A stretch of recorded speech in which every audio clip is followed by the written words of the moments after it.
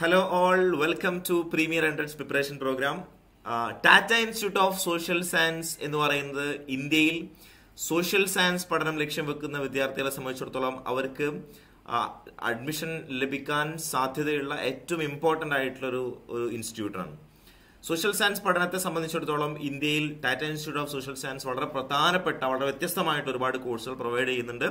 അത് 2023 admission process ആരംഭിച്ചിരിക്കുന്നു.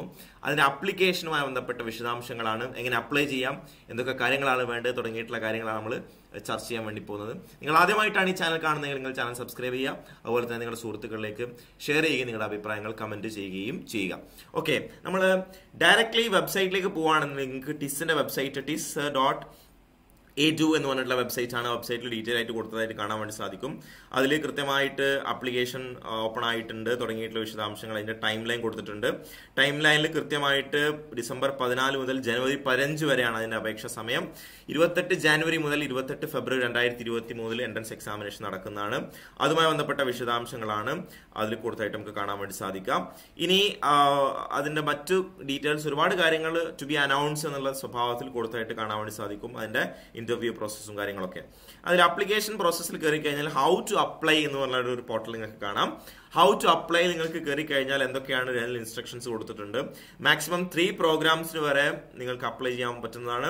അതുപോലെ തന്നെ ഫിനാൻഷ്യൽ ഇയറിൽ ഈ പറഞ്ഞ സ്വഭാവത്തിൽ 2.5 ലാഖിന് താഴെയുള്ള SC/ST കാർക്കും അതുപോലെ തന്നെ 1 ലാഖിന് താഴെയുള്ള SC/ST കാർക്ക് സംബന്ധിച്ചിടത്തോളം അവർക്ക് 250 rupees കൺസെഷണൽ ആപ്ലിക്കേഷൻ ഫീ ആയിട്ട് അടിച്ചാൽ മതി.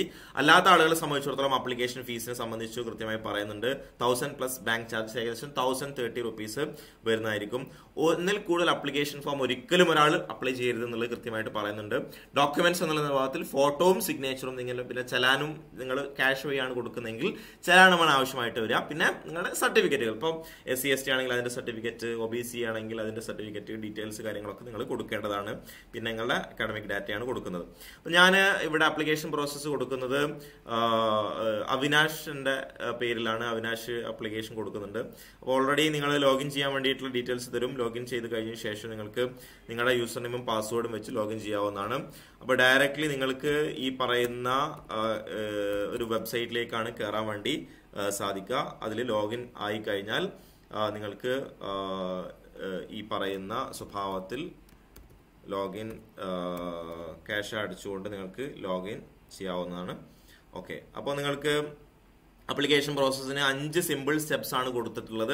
അത് ബേസിക് ഡീറ്റെയിൽസ് കൊടുക്കണം, അക്കാഡമിക് ഡീറ്റെയിൽസ് കൊടുക്കണം, അപ്ലോഡ് ഡോക്യുമെന്റ്സ് കൊടുക്കണം, പ്രോഗ്രാം സെലക്ട് ചെയ്യണം, പേ ഫീ ചെയ്യണം. അതായത് 5 പ്രോസസ്സ് മാത്രമേ ഉള്ളൂ. അതിൽ ഓരോന്നും ഇങ്ങനെ സേവ് ചെയ്ത് പോവാണ് ചെയ്യുക. അപ്പോൾ ബേസിക് ഡീറ്റെയിൽസ് ആണ് നമ്മൾ കൊടുക്കാൻ പോകുന്നത്. അതിൽ എഡിറ്റ് കൊടുക്കുക.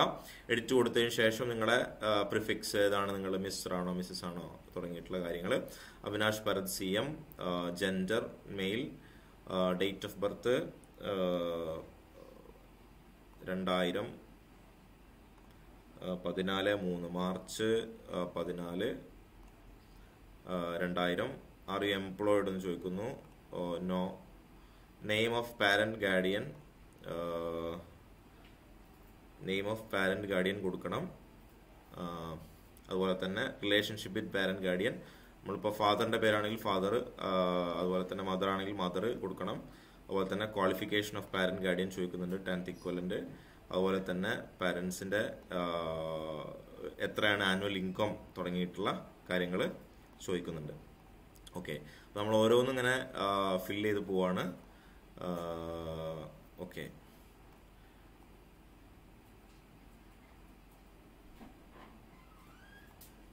Fine.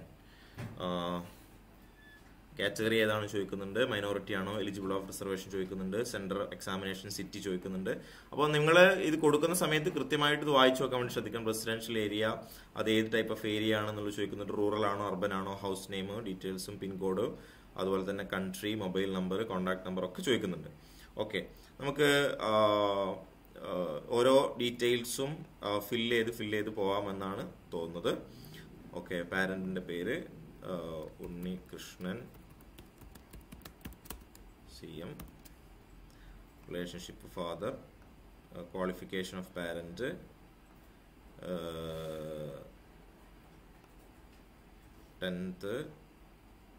+2 or equivalent, പാരന്റിന്റെ annual gross income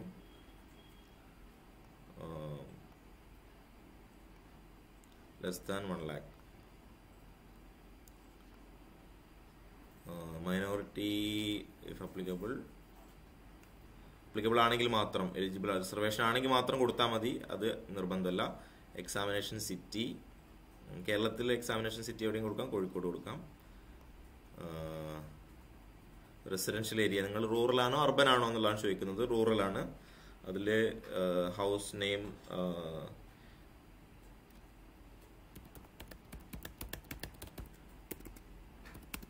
നമ്മൾ അപ്ലിക്കേഷൻ കൊടുക്കുന്ന സമയത്ത് ഒറ്റ അപ്ലിക്കേഷൻ പ്രോസസ്സ് മാത്രമേ കൊടുക്കാൻ പറ്റുള്ളൂ.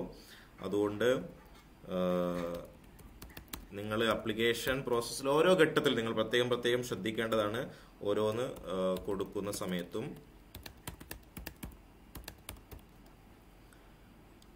Pincode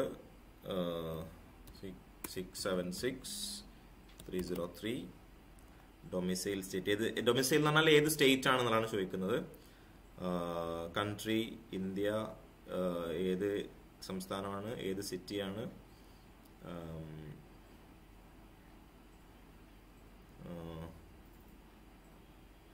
Parappanangadi,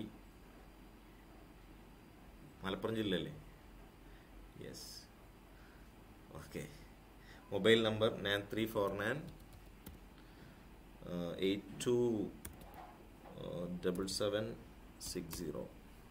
alternate contact number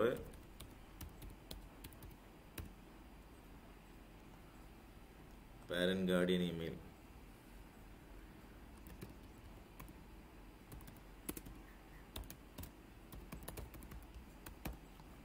ഇത്രയും ഡീറ്റെയിൽസ് കൊടുത്തതിന് ശേഷം നമ്മൾ എന്ത് ചെയ്യണം?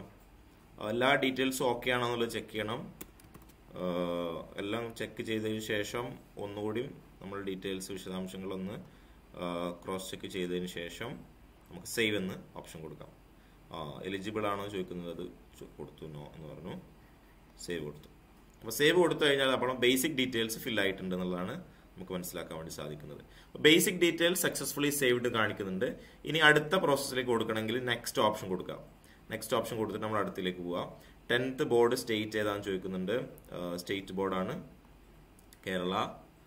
10th 12 അതും സ്റ്റേറ്റ് ബോർഡാണ് Kerala. Have you completed graduation? Avinash graduation completed ആണ്, യെസ് കൊടുക്കുന്നു. അപ്പോൾ മറ്റ് രണ്ട് ചോദ്യങ്ങളും അപ്രസക്തമാവുന്നു. Where year when you completed expected completed bachelor's degree? എന്നോട് കാര്യമില്ല. 2022 കഴിഞ്ഞത്. Bachelor's degree BSc university, MG university. Bachelor's degree pattern 10+2+3. അതായത് ഓരോ ചിലപ്പോൾ 10+2+4 കഴിഞ്ഞ ആളുകളുണ്ടാവും. ഓരോരോ ഇതനുസരിച്ച് ഡിസിപ്ലിൻ. ഇവിടെ architecture, commerce, education, engineering, geography, health, home science, other, paramedical, psychology, social science, social work. അപ്പോൾ അതറാണ് specialised subject. Botany.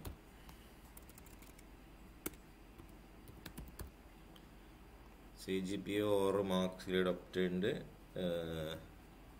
53 out of 100. Percentage ആണെങ്കിൽ നിങ്ങൾ അത്ര കൊടുത്താൽ ഔട്ട് ഓഫ് 100 കൊടുത്താൽ മതി. അപ്പോൾ ഇനി അൺക്ലിയർഡ് papers in previous semesters, no. Post metric scholarship durian bachelors, no. If you medical gradually complete your internship, not applicable. Not applicable കൊടുക്കുക. മാസ്റ്റേഴ്സ് ആണെങ്കിൽ നോട്ട് അപ്ലിക്കബിൾ ഒക്കെ കൊടുത്തു കഴിഞ്ഞാൽ ഈ പറഞ്ഞ പോലെ അടുത്തതും സേവ്ഡ് ആയി. അപ്പോൾ അക്കാഡമിക് ഡീറ്റെയിൽസ് നമ്മൾ സക്സസ്ഫുള്ളി സേവ്ഡ് ആയിട്ടുണ്ട്. ഇനി അടുത്ത ഡീറ്റെയിൽസിലേക്ക് പോകുന്ന സമയത്ത് നമ്മുടെ ഫോട്ടോഗ്രാഫും കാര്യങ്ങളൊക്കെയാണ് കൊടുക്കേണ്ടത്.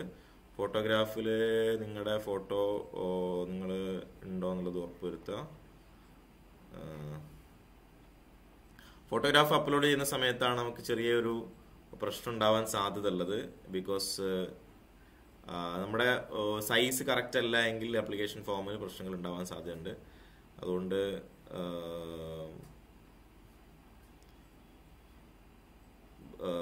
അറ്റാച്ച്മെന്റ് ടൈപ്പ് ഫോട്ടോഗ്രാഫ് ഏതാണ് നമ്മൾ അപ്ലോഡ് ചെയ്യുക. അപ്ലോഡ് ചെയ്തതിന് ശേഷം നമ്മളത് ഏതാണെന്നുള്ളത് കൃത്യമായിട്ട് കൊടുക്കുക. ഫോട്ടോഗ്രാഫ് വന്നു. സിഗ്നേച്ചർ നമ്മളോട് അപ്ലോഡ് ചെയ്യാൻ വേണ്ടി പറഞ്ഞിട്ടുണ്ട്. സിഗ്നേച്ചർ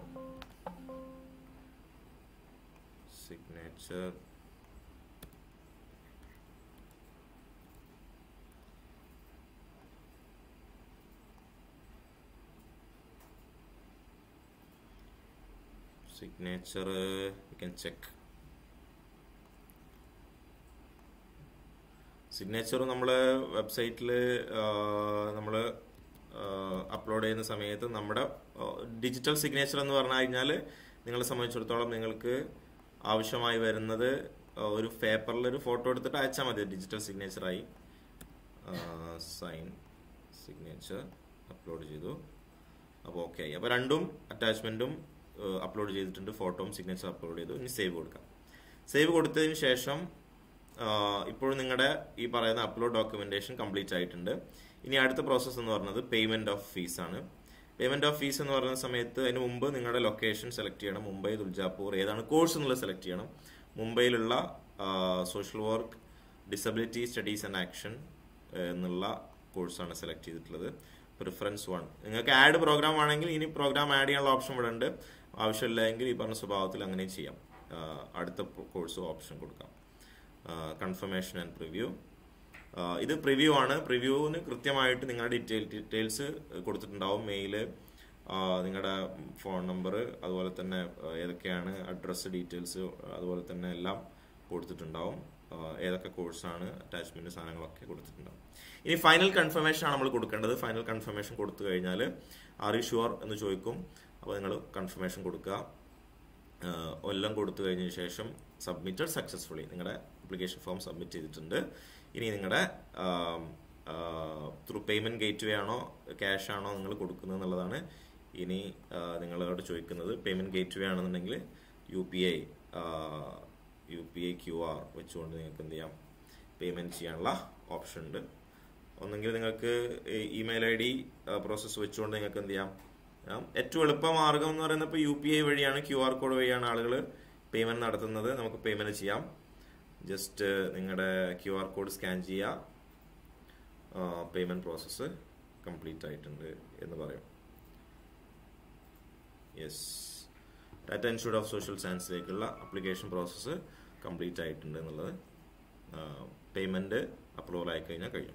അപ്പോൾ നിങ്ങൾക്കൊരു പേയ്മെന്റ് റെസീപ്റ്റ് എന്ന് പറഞ്ഞാൽ അപ്ലോഡജ്മെന്റ് കഴിഞ്ഞു, രജിസ്ട്രേഷൻ നമ്പർ വന്നിട്ടുണ്ട്, നിങ്ങളുടെ പേയ്മെന്റ് റെസീപ്റ്റ് എന്ന് പറഞ്ഞിട്ടുള്ള ഡീറ്റെയിൽസ് ഇവിടെ കൊടുത്തിട്ടുണ്ടാവും. പേയ്മെന്റ് ഇതുമായി ബന്ധപ്പെട്ട സാധനങ്ങൾ പ്രിന്റ് ചെയ്യാനുള്ള ഓപ്ഷനും നിങ്ങൾക്ക് അവിടെ കാണാൻ വേണ്ടി സാധിക്കും എന്നതാണ്. ഇങ്ങനെ വളരെ കൃത്യമായിട്ട് നിങ്ങളുടെ പ്രോസസ്സ് ഡീറ്റെയിൽസ് കൊടുത്തു കഴിഞ്ഞ സമയത്ത് നിങ്ങൾക്ക് ഈ പറയുന്ന application process completely subject to bank clearance and verification കൊടുത്തിട്ടുണ്ട്. അപ്പോൾ നമ്മളെല്ലാ പ്രോസസ്സും കഴിഞ്ഞു.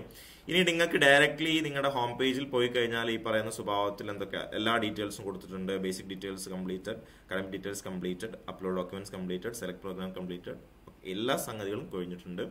ഇനി നിങ്ങൾക്ക് ഈ പറയുന്ന സ്വഭാവത്തിൽ എല്ലാ ഡീറ്റെയിൽസും നിങ്ങളുടെ ഈ പറയുന്ന ലോഗിൻ ഡീറ്റെയിൽസിലാണ് കാണാൻ വേണ്ടി സാധിക്കാം. ലോഗൗട്ട് ചെയ്യണമെന്നുണ്ടെങ്കിൽ നിങ്ങൾക്ക് ലോഗൗട്ട് ചെയ്യാൻ രജിസ്ട്രേഷൻ നമ്പർ ഇവിടെ കൊടുത്തിട്ടുണ്ട്. ഈ നമ്പറൊക്കെ നിങ്ങൾ പ്രത്യേകം സൂക്ഷിച്ചു വെക്കണം. കാരണം നിങ്ങൾ എല്ലാ പ്രോസസ്സിലും TISSNET എക്സാമിനേഷൻ കഴിഞ്ഞ് അടുത്ത സ്റ്റെപ്പിലൊക്കെ ഇതേ നമ്പർ തന്നെയാണ് നിങ്ങൾക്ക് രജിസ്ട്രേഷൻ നമ്പറായിട്ട് യൂസ് ചെയ്യേണ്ടതായിട്ട് വരിക എന്നുള്ളതാണ്. അപ്പോൾ ഇത്രയുമാണ് നമ്മുടെ ടിസ്സുമായി ബന്ധപ്പെട്ടുള്ള TISSNET 2023 അപ്ലൈ ചെയ്യുന്ന സമയത്ത് ശ്രദ്ധിക്കേണ്ട കാര്യങ്ങൾ. വളരെ ശ്രദ്ധാപൂർവം വളരെ കൃത്യമായിട്ട് നിങ്ങൾ ആപ്ലിക്കേഷൻ പ്രോസസ്സ് കംപ്ലീറ്റ് ചെയ്യാൻ വേണ്ടി ശ്രമിക്കുക. കൂടുതൽ എന്തെങ്കിലും ഇതുമായി ബന്ധപ്പെട്ട സംശയങ്ങളോ കാര്യങ്ങളോ ഒക്കെ ഉണ്ടെങ്കിൽ നിങ്ങൾക്ക് തീർച്ചയായിട്ടും താഴെ കൊടുത്തിരിക്കുന്ന പെപ്പിന്റെ അഡ്മിഷൻ ഹെൽപ്പ് ഡെസ്കിനെ കോൺടാക്ട് ചെയ്യുക, അല്ലെങ്കിൽ ഇതുമായി ബന്ധപ്പെട്ട സംശയങ്ങൾക്ക് വിളിക്കുകയൊക്കെ ചെയ്യാവുന്നതാണ്. അപ്പോൾ എല്ലാവർക്കും നല്ല രീതിയിൽ TISSNET എക്സാമിനേഷന് വേണ്ടി പ്രിപ്പറേഷൻ ചെയ്യാൻ വേണ്ടി സാധിക്കട്ടെ എന്നത് ആശംസിക്കുകയാണ്.